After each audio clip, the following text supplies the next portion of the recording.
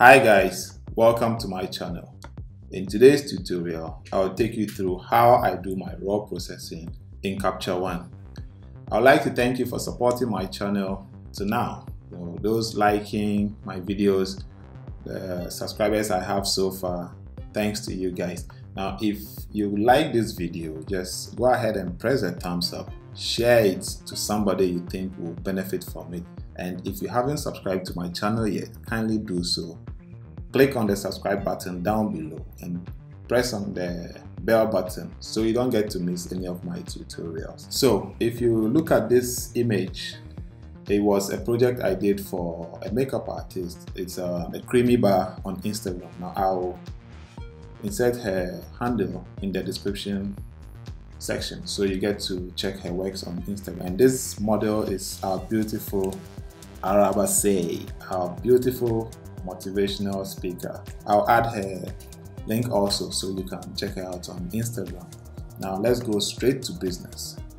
Now if you look on your left side here, I've reset everything to how it came straight out of camera. Now, I like underexposing my images so I can get every detail captured. Then it's easier when raw processing it.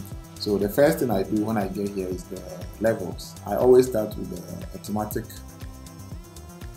And then we start moving. Now I think I use the K value in camera for the white balance. So I think it's a bit warm here.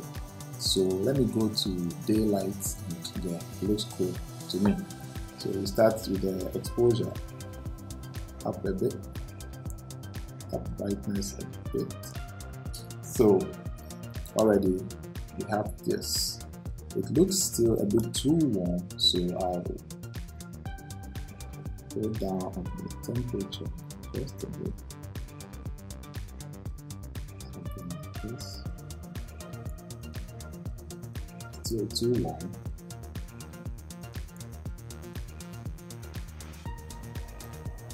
Then press on auto and go. Now it brings it back here. So looking at the histogram, it's a bit high on the shadow. So let me just level it up a bit here. Then this slider is for the mid-tone.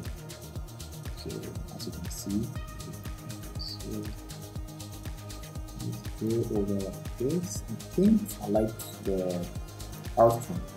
So as I said, this was going to be a very quick tutorial.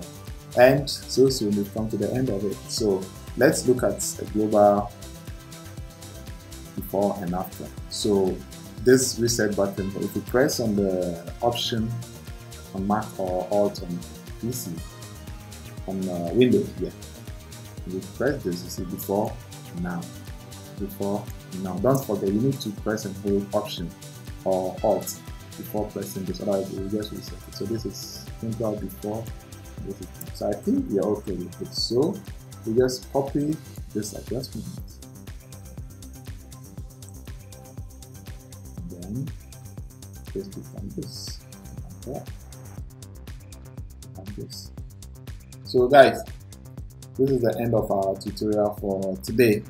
And I hope this has been informative for you. And I'd like to thank you for watching.